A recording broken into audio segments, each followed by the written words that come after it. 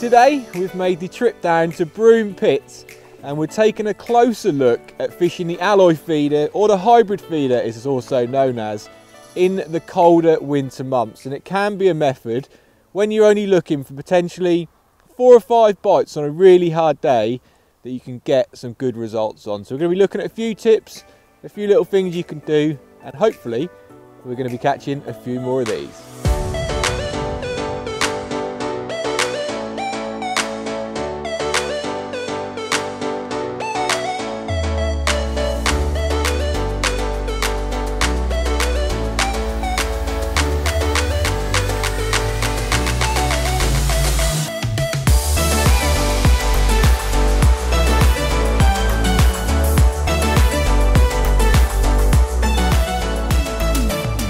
So the first thing to talk about is the reason why I use this style of feeder over, let's say, the more traditional method feeder.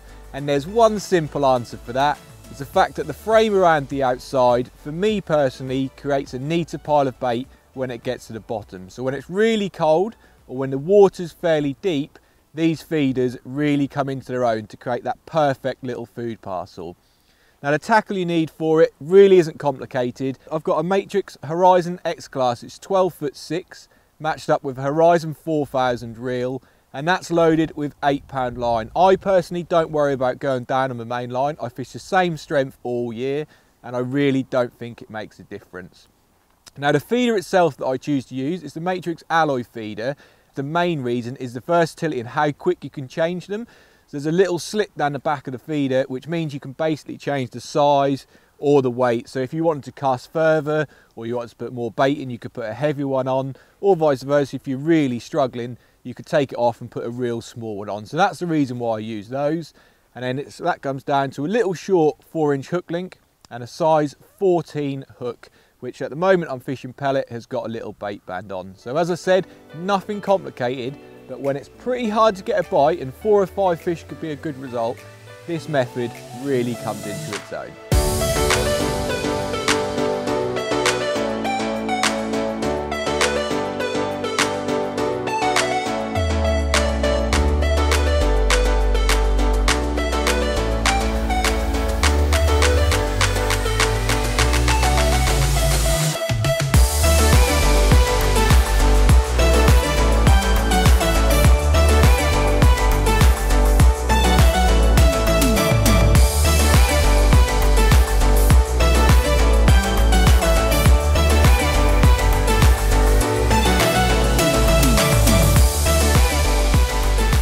Personally, when I'm fishing any style of feeder, one thing that has been ultra important for me is having 2 identical setups.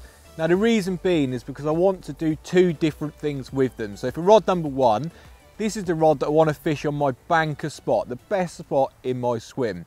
So for me today, I've got a tree line far bank, no pegs that no one can get to. So hopefully that's the red letter spot, and I'm going to clip one rod up to that spot and fish it hopefully all day. But let's face it, it never quite works like that, and that's when your second rod comes up. So you can leave that rod clipped up, and your second rod you can rove around anywhere in your water. So that gives you the option of literally finding the fish, and when it comes to this time of year, that is the #1 thing. So rove around with the second rod. Once you find the fish, you can put that in the clip and fish that on that spot where you found them.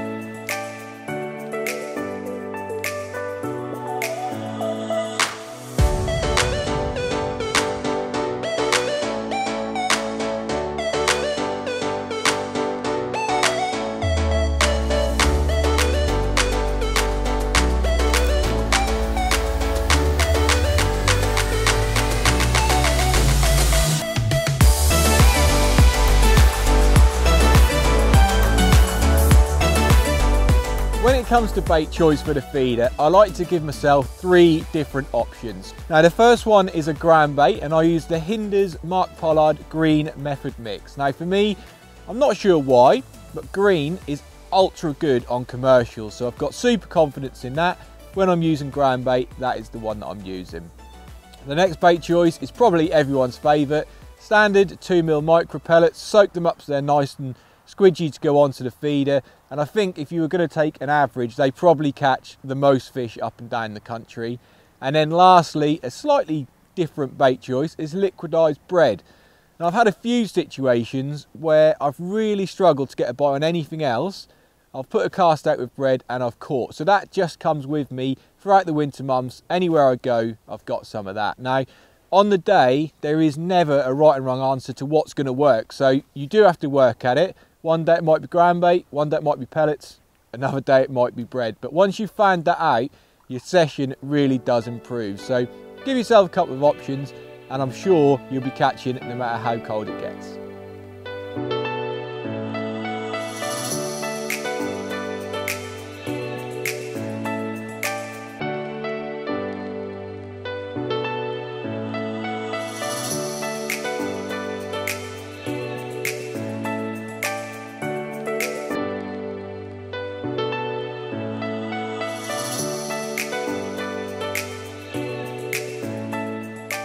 When it comes to picking your hook baits, for me it's no different to the bait that goes onto the feeder. I like to give myself different options because you never know any particular venue, any particular day, what's going to be best. So most of the time I use pellets, but I bring myself different colours and different flavours and I'll chop and change until I find what's best. So that's probably 90% of my fishing.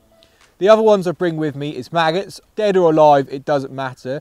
But if there's not an abundance of smaller fish, then maggots can be really good. A big bunch, sort of 4 or 5 on the hook, can really pick out those bonus fish. And then the last thing I now bring with me, and this has probably only started the last couple of years in where I feel there's more carp anglers fishing match style waters, is a lot more boilies go in. And once carp get attracted and feeding on boilies, sometimes that is what they're looking for. So I always bring with me a bag of boilies, because sometimes they do just pick out a bite when nothing else will, and that has got me extra fish certainly in these last few years.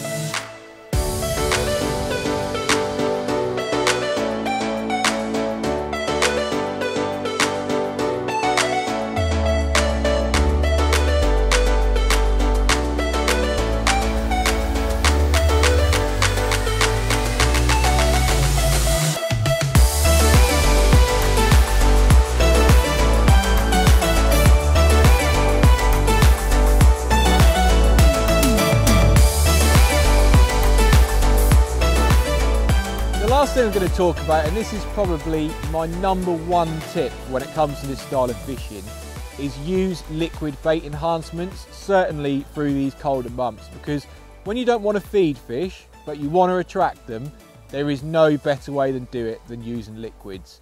The one thing you have got to work out is what liquids work for you. I'm sure if you asked anglers up and down the country, you'd get different favourites from pretty much every different angler. But for me, I take 3 versions. It gives me plenty of options. So those are the Sonobaits Bait Booster in the banoffee flavour. It's the Quarter Pineapple Goo, and then the Hinders White Plum Boosted Liquids.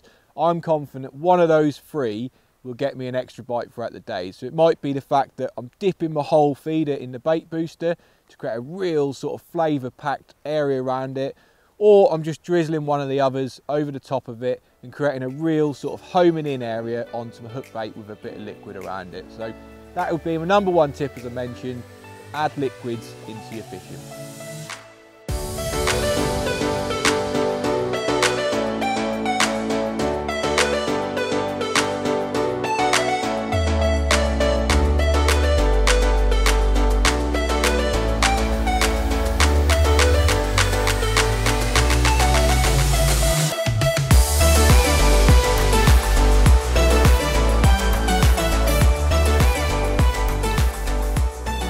Well, there we go.